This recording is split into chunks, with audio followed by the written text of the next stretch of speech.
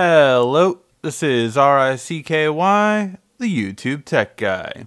Hey guys, today we are bringing you a very special video for iPhone users, and that is how to have unlimited backup for all of your photos and videos. Now, this is using a different cloud-based storage other than iCloud. It's using Google Photos. So you're going to have to download this app from the App Store. Just search for Google Photos, and that is all you need to do. And then once you enter that in, it is this icon right here. And this gives you unlimited backup for all of your photos and all of your videos. So you don't have to worry about having only 5 gigs of storage for all of your photos and videos. You can also have it automatically wipe the photos and videos from your phone when you plug in and charge, just like you normally would. So you open up Google Photos, and you're going to have to of course, give it permissions when you first start off, just to be able to see your photos and back everything up, of course. Then you're going to have to sign in to your Google account. Now, if you don't have a Google account, you would want to, of course, create one.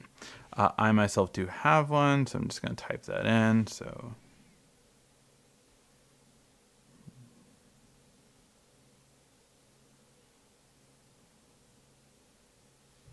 And you never have to actually type in at Gmail. All you have to do is type in that part, and then that is it. And then you're going to type in your password, which I will now do. And then it is going to get started. So as this gets started, it's going to ask me like, hey, do you want to back it up? Of course I do. However, I do not want to back it up over cellular data. Even if you have a great unlimited wireless plan, you do not want to do this just simply for the fact that if you're ever at a bad point at some point when it's backing it up, it could actually corrupt the photo and the photo won't get backed up properly. So I would never do that, but it's up to you, of course. And here you go. So here's the thing. You can back it up under the original. However, you can do high quality. The reason why high quality is so important is because this is what high quality means. It backs up to a 16 megapixel camera, which the iPhone is underneath 16 megapixels, which means your megapixel quality will be intact at the full 12 megapixel that it currently is at. You do not downgrade the quality at all.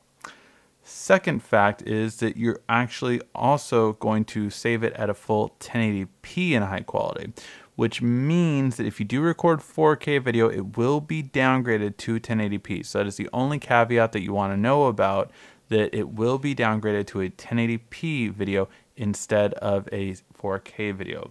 So that's the only caveat. If you don't want to do that, you don't care to back up video quality, you can unback up that folder that your videos shoot in and change it that way. So it's up to you, but this is, again, unlimited backup for all of your photos and all of your videos.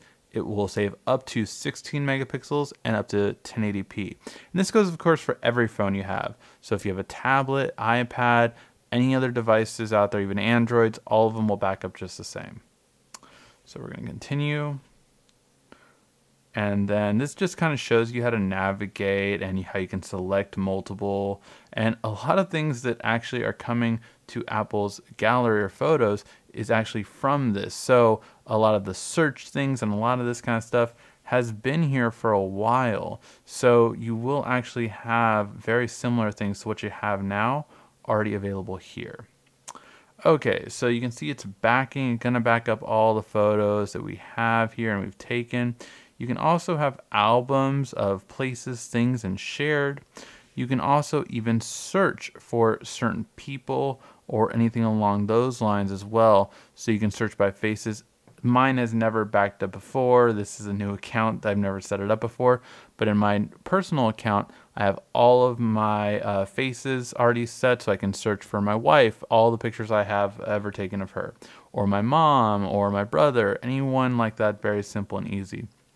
You can also do a search for something like a wedding, and it'll show you every wedding photo you've ever had. A lot of these features, again, that are coming now to your basic album folder have been on here for a long time.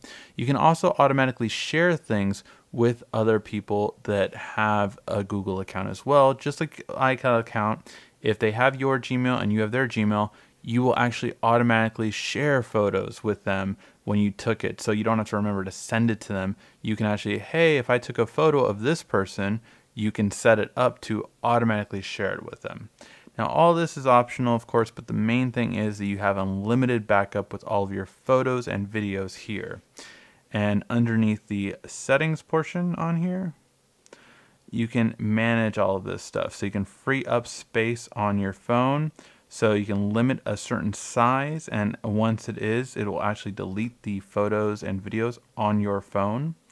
You can also group similar faces, so you can group similar faces, as I was saying earlier, for that purpose.